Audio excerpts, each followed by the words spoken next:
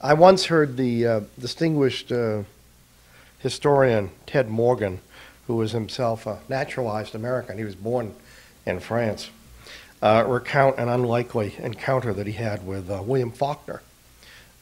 Morgan was a very young man. It was November of 1950, and Faulkner was returning by way of Paris after receiving the Nobel Prize for Literature.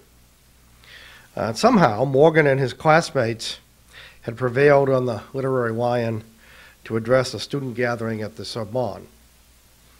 Unfortunately, the Nobel ceremony in Stockholm had been, in Faulkner's well-chosen words, as long as a Mississippi funeral, prompting the writer to dose himself liberally with bourbon, his medicine of choice. Consequently, the welcoming committee discovered the great man at his hotel somewhat the worse for wear. After being plied with copious amounts of black coffee, Faulkner was hustled off to the auditorium and a rapturous greeting from his young admirers. At length, the cheers subsided, an air of anticipation filled the room. The speaker did not disappoint. The big difference between Europe and America, said Faulkner, is that we are still adding stars to the flag. He then slumped over, his speech concluded. But not, I think, before he managed to say something profound about the American Republic and its optimistic inhabitants. For most of us, the United States is indeed a work in progress. Our history resembles nothing so much as an escalator that silently, almost effortlessly, carries each succeeding generation to new heights of prosperity, knowledge, and justice. To most historians, on the other hand, the national experience is less an escalator and more a revolving door, a cyclical round of class conflict marked by alternating periods of heroic aspiration and crass materialism. Think of the Progressive era, dominated by Theodore Roosevelt and Woodrow Wilson, in contrast to the heedless 1920s. Or FDR's transforming, if improvised, New Deal versus the prosaic age of Eisenhower. About most of this, a healthy debate rages. Only one chapter, I would submit, in American history inspires near universal derision and a considerable amount of embarrassment. The years from Appomattox to San Juan Hill, roughly bracketed by that soldier-turned-politician U.S. Grant and that politician-turned-soldier Teddy Roosevelt.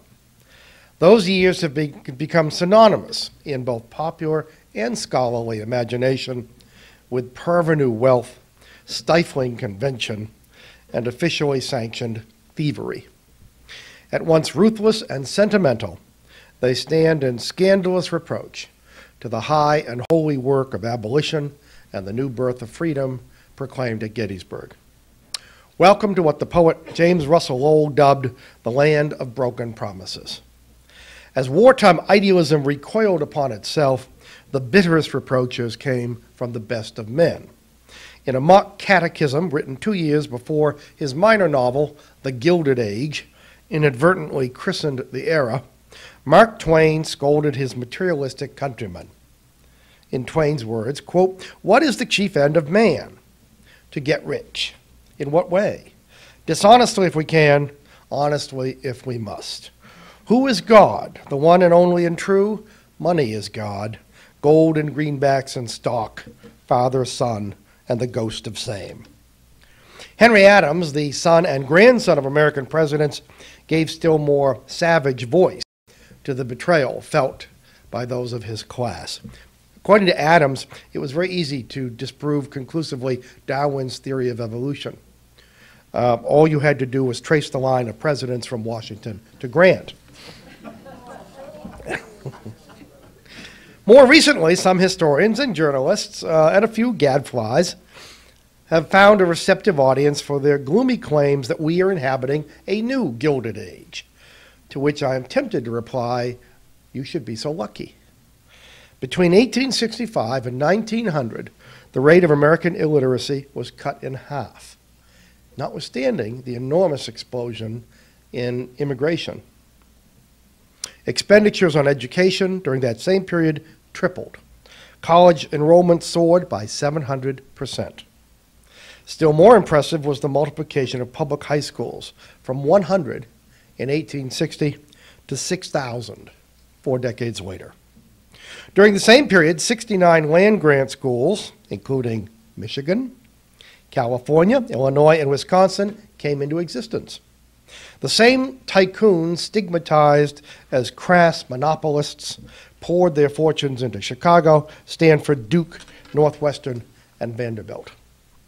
Refuting the conventional view of an era hostile to the working man, the average work week shrank from 70 hours at the outbreak of the Civil War to less than 60 by the end of the century. The struggle for sexual equality paralleled that for economic justice, as a booming market developed for typists, stenographers, and telephone operators, almost all of whom were women. Mount Holyoke, Vassar, Wellesley, and Radcliffe opened their doors to female scholars. In 1869, the legislature of Wyoming Territory granted women the same voting rights enjoyed by males, who outnumbered them 6-1.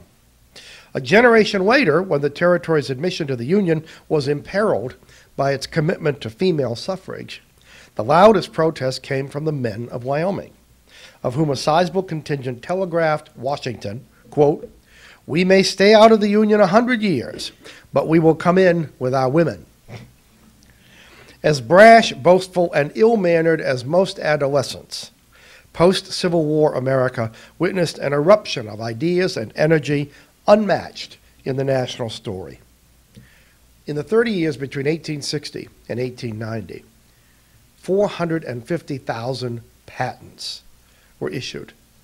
That was 12 times the total number since the birth of the nation. Everywhere sped up in ways unmistakably like our own frenetic years. A nation without telephones in 1875 counted 1.5 million by 1900. The telegraph system, internet of its day, strained to carry 1 million messages in the year of Appomattox. By 1900, the humming wires accommodated 63 million telegrams a year. During the same period, the number of American newspapers quadrupled. Do modern Americans feel enthralled to the information revolution? Our lives permanently stuck on fast forward? If so, we are no more frazzled than the generation which annihilated distance in 1866 by stringing the Atlantic cable between Europe and America, and listened dumbstruck to Thomas Edison's talking box, what we call the phonograph, while completing a transcontinental railroad to bond a nation still nursing the wounds of fraternal war. But what then of Henry Adams' waspish lament about the parade of Civil War generals who went on to occupy the White House? Writing in the 1930s, Thomas Wolfe, that other Tom Wolfe, dismissed them as the lost Americans, quote, whose gravely vacant, bewhiskered faces mixed, melted, swam together. Which had the whiskers, asked Wolfe, which the Burnsides, which was which? A group of bearded nonentities is what most of us have been led to believe. They may have worn blue on the battlefield, but in the history books, they appear relentlessly gray. To modern historians, the great crime of most 19th century presidents is their stubborn refusal to behave like most 20th century presidents. 20th century presidents dominate their times. They dictate to Congress. They monopolize the media. They pursue a frenetic activism demanded by a nation of satellite dishes. They approach the Constitution not as a limiting document, but as an enabling one. And that's just for starters. Almost everything about politics in the Gilded Age stands current convention on its head. It was a time when Republicans were radical and Democrats reactionary, when liberals flirted with laissez-faire and conservatives rallied under the nationalist banner. It was also a time when people, frankly, defined themselves much more than they do now by their partisan loyalties. It's easy to laugh at the Gilded Age, at mugwumps and scalawags and half-breeds and stalwarts, but the fact is, if you simply look at how many people participated in the political process, they put us to shame.